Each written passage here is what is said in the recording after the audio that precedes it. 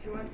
I'm Nadine de Mascarel. I'm a psychologist, and I'm the head of well-being at Jumeirah Primary School. And I chose the topic of a safe internet environment because I think it's a real challenge for everyone today, for schools, for parents, for students.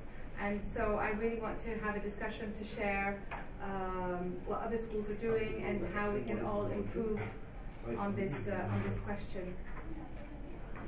Hi, I'm Subodh Dhani. I'm from JSS Private School. Okay. And I'm the head of the Department of Physical Education. I look for health and safety of the school. Okay, great. Thank you. I'm Mrs. Vishara. I'm the Vice Principal of Rajgiri International School. Okay. And I'm the head of the health and safety. Great.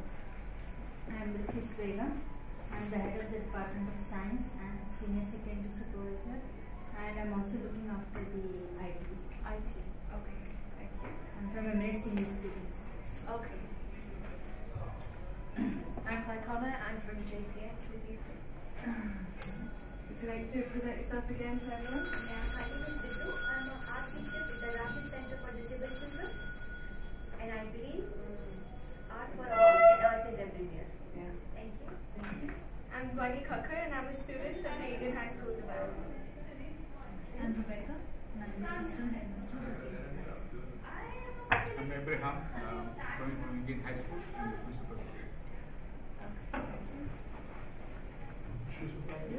I'm Chris Huntley. I work with Nadine and Claire at JPS, and my role is innovation leader and class teacher. Okay, so do you mind that? Yeah.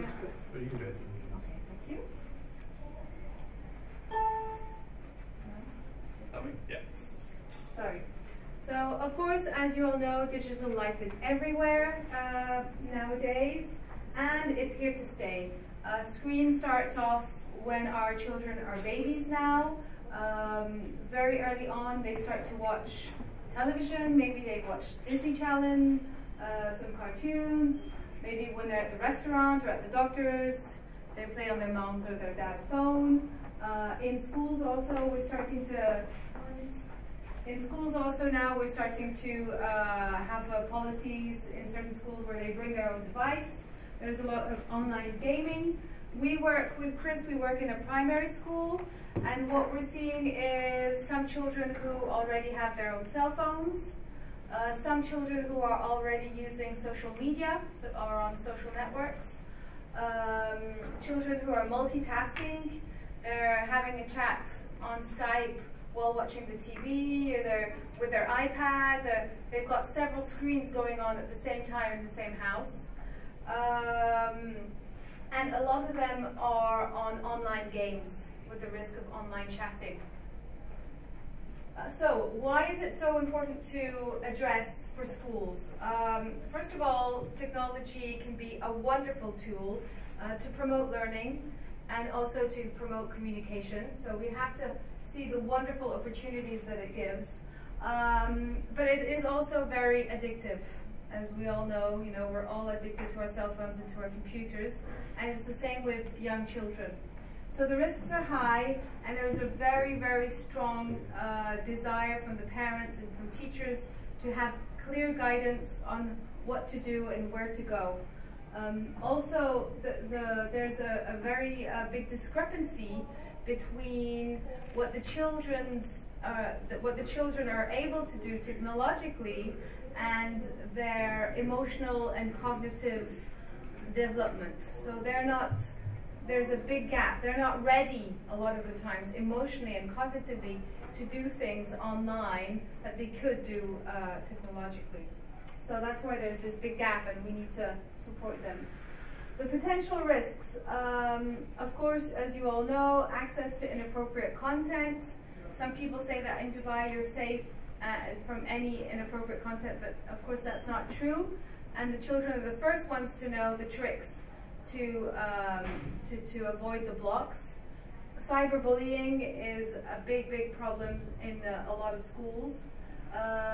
There's also a risk for identity theft, viruses, unfortunately online predators. In my practice at JPS, what I see with a lot of children are parents reporting tantrums, addictive type of behavior, so parents cannot get the iPads back and the child is really holding on to the device. I see a lot of children experiencing nightmares, aggressive behavior in the classroom or with their siblings, a lot of anxiety disorder. I brought a few examples. Of course, I changed the names from children that I see on a weekly basis in well-being at my school. For example, Sam, a 6-year-old boy, whose teacher says that he struggles with attention and with focus. And when I meet with him, he tells me that he's playing Call of Duty Modern Warfare every night, which is an 18+ video game. Christina, she's showing anxiety in the classroom, and she actually watches horror movies at night. Kerem, he's 11, he's watching inappropriate sexual videos online.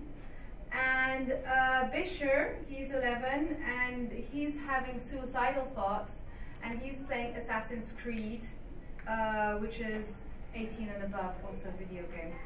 So this I really see on a daily basis the impact of inappropriate usage. So our approach that we're using at JPS is triple to respond to this need through education, strong procedures, and IT support. Chris will tell you more about the IT support. In terms of education, of course, we need to educate all the members of the community, of the school, to have more impact. So the first people to educate are the teachers. They need support in knowing how to handle situations, what's allowed, what's not allowed, what are the rules, how to handle cyberbullying incidences. Parents, of course, are in need and are requesting for guidance. It can be through conferences, letters sent out in the children's backpack, sending fact sheets. There's lots of different ways to invite parents in and to guide them in this process. Students, we have run a whole digital citizenship week last year. That could be one way to do it. It can be through your assemblies, through classrooms, during the IT classes. There's also lots of ways to educate the students. The topics to address to all of them are all of these. Of course, depending on the needs of your school, but these are all important to have in your mind. Internet safety is, of course, the basic, how to stay safe on the internet. We teach our children to swim. We teach our children to cross a road. It's the same, we have to teach our children what can they do to stay safe when they're navigating online. Privacy and security, teaching them how to have strong passwords, recognizing scams, digital footprint and reputation, teaching our children that whatever they post online will be there forever, it never disappears. The bad things, but also the positives. We tend to say that universities now, or job recruiters, they do a check online on what's up there about your past. We tended to think that they were only looking for negative things. Actually, now they're also looking for positives. How do you exist online? How do you contribute to the online world? Self-image and identity. And this is educating the children between the difference between your real self and sometimes how we pretend to be someone different online, especially, for example, with Instagram or all of these kind of social media, where maybe, and adults the same, we pretend to show a much nicer picture than how we really are. So this gap in their image and identity. Relationships and communication, how to be respectful online, how to communicate. You don't just send an email saying yes or no. You actually, there are etiquette rules to follow. Cyberbullying, of course. And the two last ones, information literacy and creative credit and copyright. it's very important to address in a copy and paste kind of world. It's so easy now to just go to Wikipedia, copy and paste, and you're done with your work. So trying to help children learn to take responsibility for what they create, but also for what other people have created. If there's one slide that I would like you to remember, it's this one. I think that this is the best tool online available for educators. It's called Common Sense Media. It's a non-profit organization, and they have created a wonderful website with a lot of resources for parents and for teachers. They have a free curriculum which goes through all the different topics that we just saw, that was really created, you know, with the Harvard Graduate School of Education to work on youth and digital ethics. They review all the new films, all the new apps, all the new video games. They have a full review.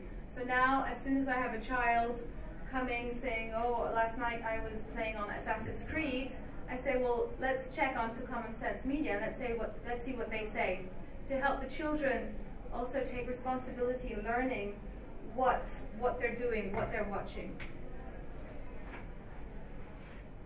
This is an example. I just typed in Instagram on Common Sense Media, and so this is the typical format for any app or any review. They're going to give an age appropriateness. For Instagram, it's 13. A lot of primary children using Instagram. And then it gives a grade for, so depends on the app, but for videos it has positive model, positive message, violence, inappropriate content, and it really is a very, very useful guide both for teachers and parents and the children themselves.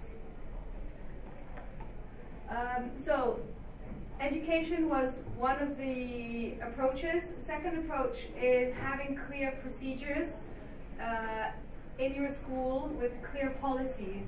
I think that best practice would be to have a digital policy, safe internet policy. Now, there are lots of things online, but you need to see what do you want for your school. How can you adapt it to the needs of your children?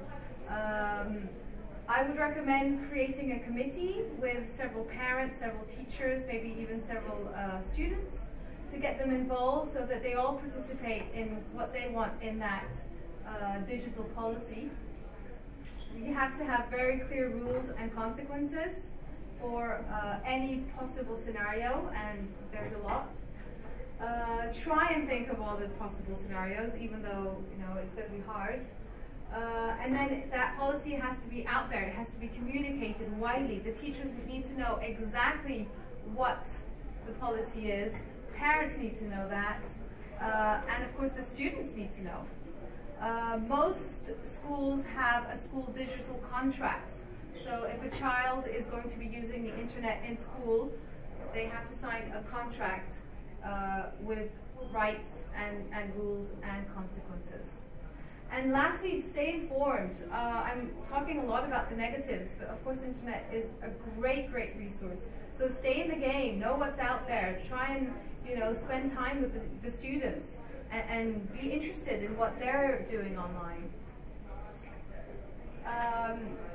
Also, just a few things to think about when you're creating your policy. The first one, of course, is the digital access. Are children allowed internet in your school? Are they allowed to go to YouTube? What about if there's video games on their own device? These are reflections that we've had with Chris in our school, and we don't have all the answers, but it's good to try and think of all the possibilities. Think about the law. Remind the students what the UAE law is on cyberbullying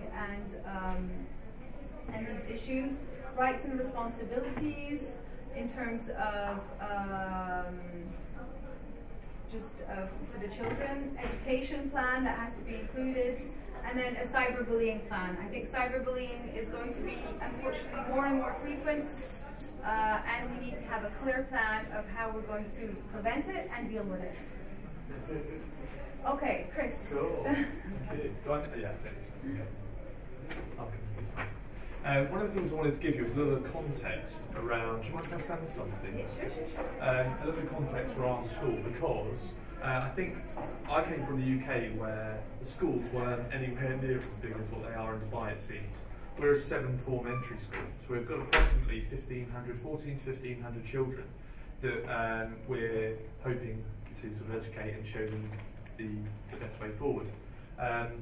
For me, coming from home, I came from a reasonably big school, I thought, which was 3 form entry, 600 children, less than half the staff that we have.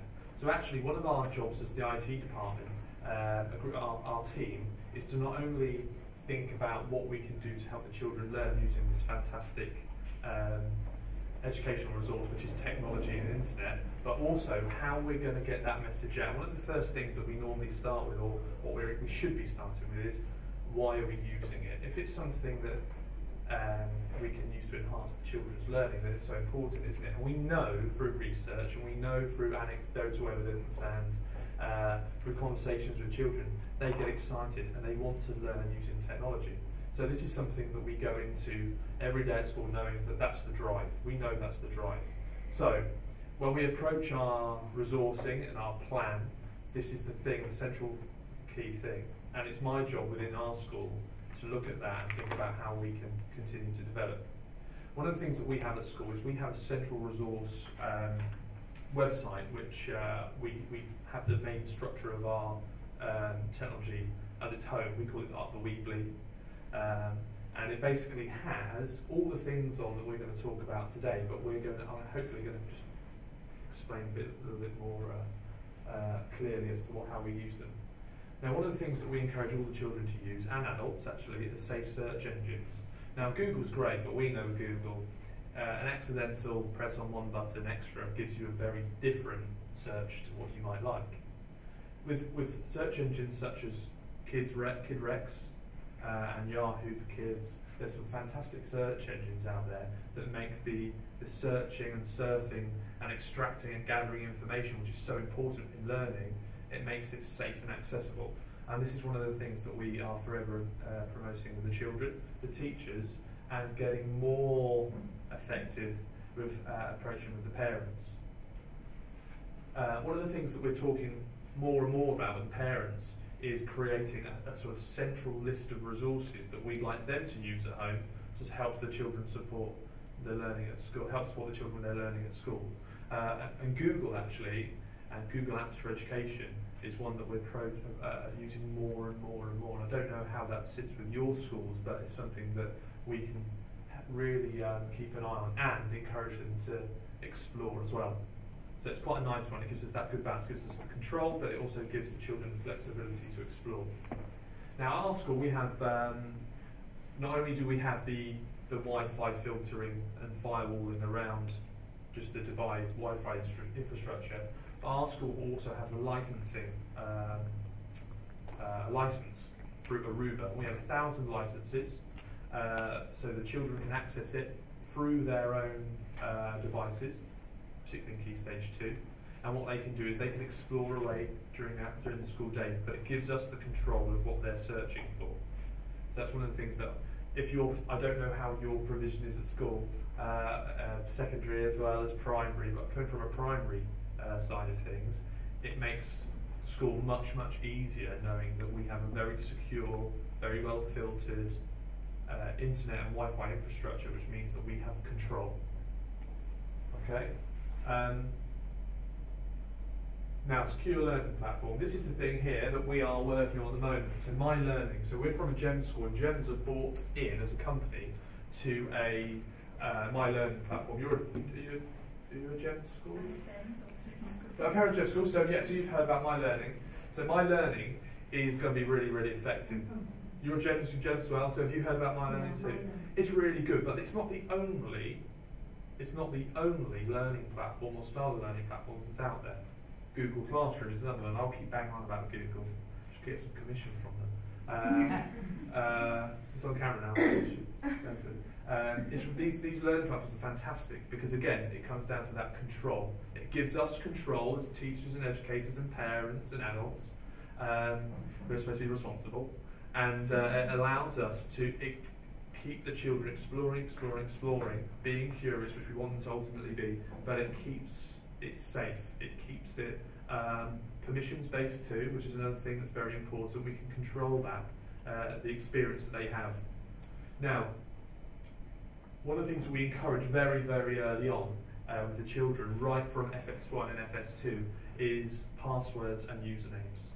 Now, my school back in the UK had the usernames that were devised by someone like me that wasn't a teacher, and gave them the most ridiculous passwords and usernames. So actually, it defeated the object. There was no access.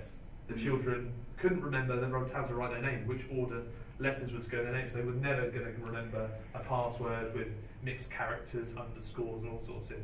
But it's a very important lesson for the children to learn early on, and we found through our work at JPS that the earlier you start, it might seem like it's a bit of a pain at the beginning, but a year down the line when they've got it and they've become used to this sort of permissions-based access, they find it very, very easy, and again, it gives us control. It gives us the opportunity to keep it safe, and the children still have room to explore. Now, suggested list of safe resources for teachers. That is one thing that is really tricky. And this is where I'll sort of go back to what Nadine said about staying in the game. Try and stay ahead of the game if you can, but the children are so resourceful and curious, aren't they, that they find things often before we do, which is both great and, again, a pain for us. Now, this is one thing that will forever be evolving. You've also got the situation where you have a great resource like Instagram, which could be, when it's positively used, it's fantastic. Every night I'm on Instagram looking at the best places to eat in Dubai and the UAE. But negatively, the negative side of it is what we spoke about before, inappropriate content. But one of the things that we can do again, though, is we can manage and control it more and more. And these companies, with our voice, can help change this to help us have some control. Instagram and Twitter and some other social media sites have protected membership, which means that you can accept people to follow you and you can follow only certain people. So there is that potential too. But again, that will grow and grow and grow. This is one of the things that we speak to the teachers about, and hopefully have open dialogue. Is if you see something that's really good, let us know. We can explore, we can play, and then we can send it out to the rest of the team, hopefully carry on making the learning as exciting as possible. Now, the staff usage one is one that we have to have in place, yet we've never had to really worry about it. And to be honest with you, 99.9% of the teachers around the world, it's not an issue. But again, what it does is it just gives us some control. It allows us to help guide teachers and guide usage within schools. We use Impero, which is, again, a bit like Aruba, actually. It's a license-based system where you can buy in, and what you can do is you can just monitor it. And it's really good, actually, for analytics. It's not even about a monitoring teachers thing, it's an analytics thing, so we can see what are the most popular hits with the children at school, what are the most popular hits with the adults at school, where are they going with their searches, what are they doing, what are they finding out about, what natural social media packages do they follow, because again, we know as teachers and educators, there's a whole host of resources on there that we can use really, really effectively. And again, this last one is one thing that at the moment we are doing a lot of work on. And actually, I think this is probably the key point actually in the whole presentation. I'd say, wouldn't you? Yeah. Is that open dialogue with parents and teachers and senior leadership and children, creating that environment for discussion and sharing makes life a lot easier for implementing technology successfully, safely, and effectively. Now, one of the things we're doing at the moment with the parents from year, actually, in fact, year 1 and 2 are going to get this week, is we're trying to find out from them what social media they use, so we can use that as well. Whether they have Google Drive accounts to help support the learning. The reason why, and we're looking to implement BYOD, bring your own device, from year 3 to year 6. We want to know what they think about it. We want to know if it's something they'd be willing to support, how many resources, how many devices we're going to have to supply. So for us, it's fantastic. It helps us really keep ahead of the game and inform them as to what's going to be happening and changing in education at JPS, but also wider than that too. the response to that so far has been fantastic. The parents feel so well informed, and we've got a situation where they are buying into what we are doing, which we know as teachers and educators that's one of the biggest challenges, isn't it? We have a vision, but we need to impart it and move on from there. One of the things I will say as well with the parent and adult element of technology and learning is there are lots of people that I've worked with in education and teaching and my management and leadership in the past that don't understand it as well as what children do. They've always done it this way, we'll stick to this way. The children are growing, they're evolving, they're learning far quicker than we are.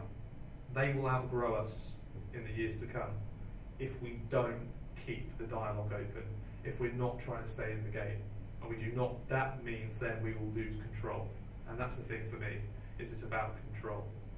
Sounds like I'm a control freak, but I'm not.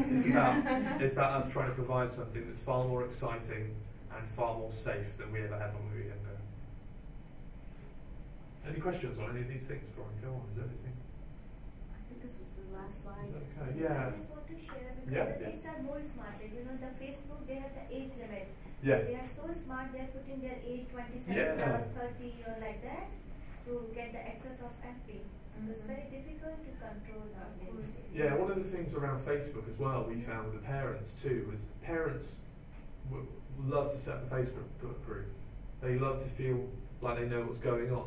So one of the things we've got ready to go is our own Facebook page for the school, which we can moderate, we can restrict, so we only accept content that we put out our end, but it means that they can share it with grannies and grandparents and aunts and uncles abroad, internationally. And we're also aware that these issues come up. And one of the things that I think we can do with that as well, one of the things that I know some schools are doing really well in Dubai, is they're saying that, look, we know you've got a Facebook account. Schools, we can't do anything about that.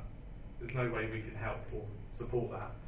But what we can do is we can say to them, if you do that, what you're doing is you're opening yourself up to this, this and this. And I think that that sort of open dialogue with parents and with children and with fellow teachers means that that should become less and less of an issue. And I think what people do is that they'll naturally go, oh, I don't like it, we're not doing it.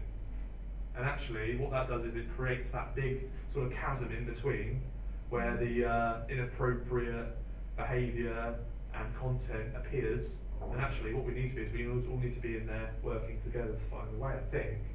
But I think you're right. I think it happens all the time. There is a good side also.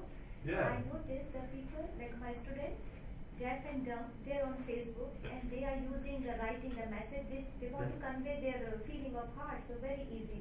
Yeah. They cannot speak, but they cannot just type. So it's very easy to connect with the word for them. It's really nice. And it's great, isn't it? Yeah. Most 99.9% of the time, it's fantastic, isn't it? We love it. I love it. Even I can share one of the students. She's with WhatsApp on me, and only I can understand what she's writing. Yeah. I will never understand what sentence she's writing. But being a teacher, I understand because she don't have the language command. She don't know the language at all because she cannot speak. But she's using the alphabet in such way to convey her message, and it's really interesting. Yeah. So this is the beauty of the internet and the new technology. Yeah. I have one question. Yeah. With BYD policy, is it possible to monitor what each student is doing from the classroom system? Yes, it is. So one of the things you can do is you can, there's different packages that you can buy. But it may be based on Windows or iOS or Android and. Yeah, so you can monitor usage for different packages.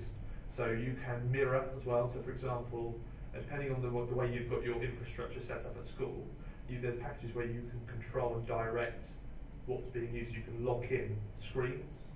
So only certain screens can be used during certain lessons and that sort of thing.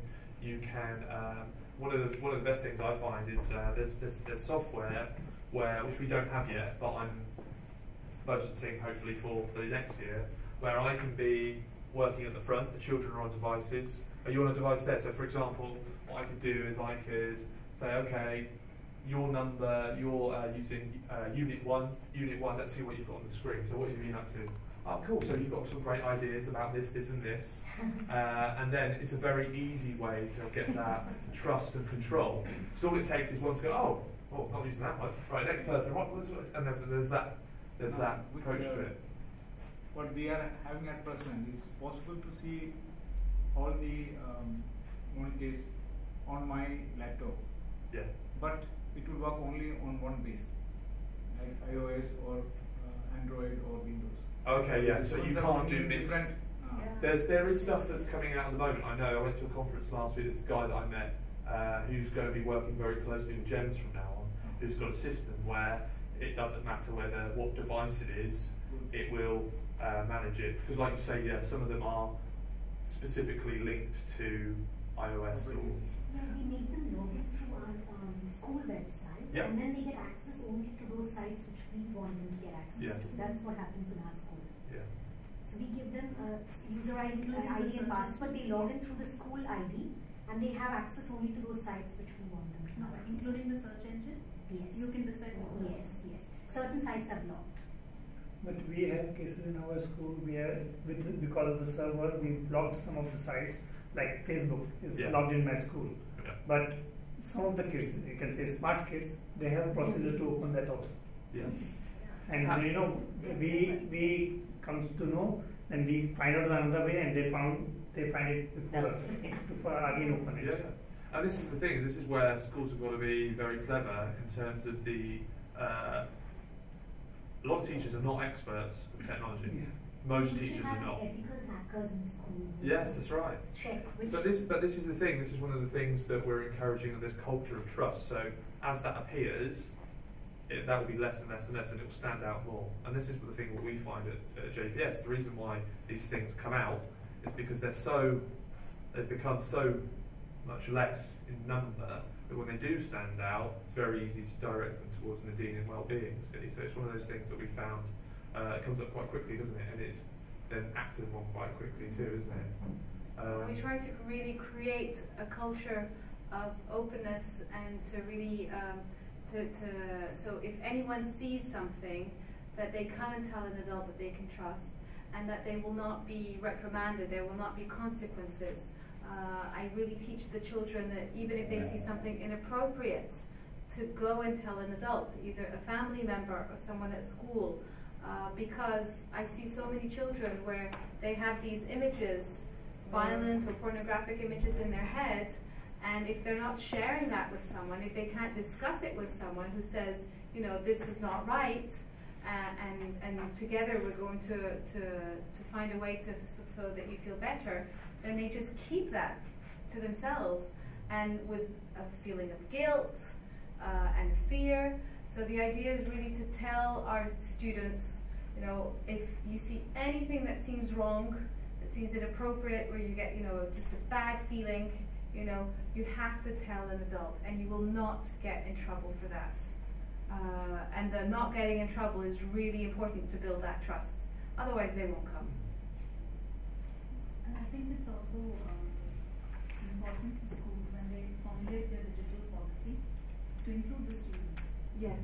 I think that's one way that, and I don't think we can ever stay ahead of them, but at least you can be with them. Yes. Yes. Exactly. They will be with us. Yeah. They're good at self-policing, children, as well, aren't they? So they'll always dob on each other if somebody's done something wrong. So it's quite especially at primary anyway. One of the things I was going to say, can I just say about, I don't know how your schools are set up, but we're very, very lucky to have a system where we have a department where we have 2 technicians, a network manager and a junior network manager, and a data manager, as well as myself to support the use of ICT. I think as we're moving forward, that should grow. There should be more people having more time to focus on this, because to support teachers and to support learning and support the children and adults and parents around schools, that is fundamental, because it's growing in the same way that the roles in the past are developed.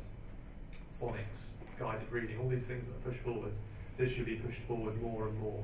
It should have much more of a place. I met some schools recently that they have a structure where they've got this sort of system, but they've got double the numbers that we have involved in it to make the teaching and learning much more effective and safer, and there's that control as well. I think it's going to be time. It's just 40 minutes. Okay, so is there any last question or comment that you want to share? Okay, well thank you so much for coming. And I think we've got a great new speaker afterwards, right? Who's speaking afterwards. Thank you.